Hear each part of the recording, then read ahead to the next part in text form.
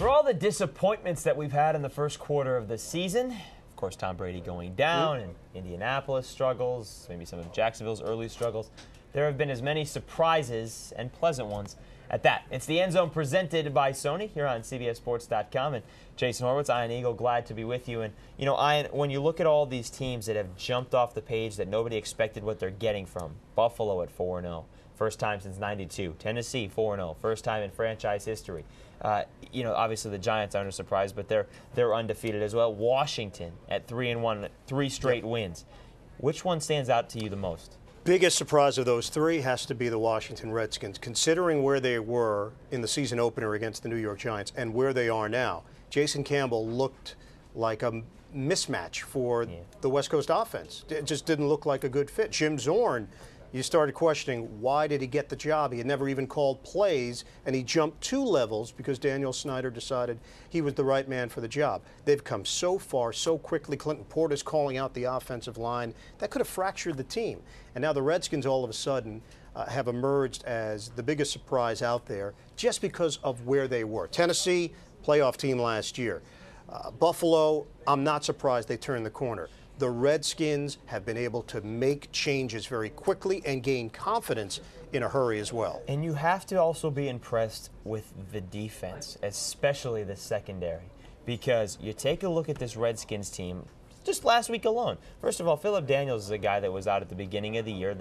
In the first day of practice, first practice. Yeah, not a good sign. No, you go out and get Jason Taylor, who, all right, he's injured last week. They're still able to stop the Cowboys. Not, you know, they gave up 24 points, but 24 points to the Cowboys is stopping the Cowboys, and they controlled the game offensively. Jason Campbell, 4th best passer rating right now in the NFL. But I want to talk about Buffalo, and it's a team you just saw last weekend. You just saw the Bills in St. Louis. St. Louis is a different story, which you can catch on the Endzone presented by Sony here. That's a different direction. But the Bills, offensively, defensively, it is a 180 from last season, from the beginning of last season. Yeah, well, they went through an emotional roller coaster last year, starting with Kevin Everett and the multitude of injuries. 17 players on IR last year. That was the most in the NFL. Dick Duron kept this team together, kept them motivated, and they always played hard under Duron. To me, that was a very clear sign that they believed in their head coach. And now that the chemistry has turned, and chemistry is a funny thing. In the NFL, to get 53 players to buy in and truly believe, and that's what Duron has been able to do with this team. And look, we could talk all about their fortune and change of fortune. The bottom line is Trent Edwards is the real thing. Last year, J.P. Lossman was ineffective, so Edwards gets a chance, ineffective, and an injury to Lossman, by the way. I'm not sure Edwards was getting that chance automatically. The injury was a big part of it. Edwards steps in and has a maturity beyond his years, a poise, and a leadership quality that everybody saw from the very first time he walked into the huddle.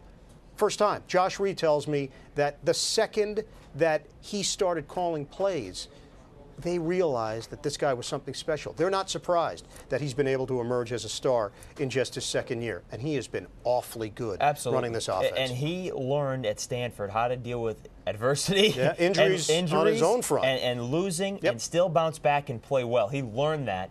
He had to deal with that this offseason. He had an injury in preseason, and he has come back, and he has led Buffalo very well. And Marshawn Lynch, by the way, he's a beast. Yeah, absolutely. He's a beast, flat out. Absolutely. Now there are other teams here that are surprises, and I don't think they're as loud as they are as these two. You know, Tennessee, we've talked about it, and you can check out the game of the week when we talk about Tennessee and Baltimore. But hey, you got Tampa Bay is 3-1. You got Carolina at 3-1.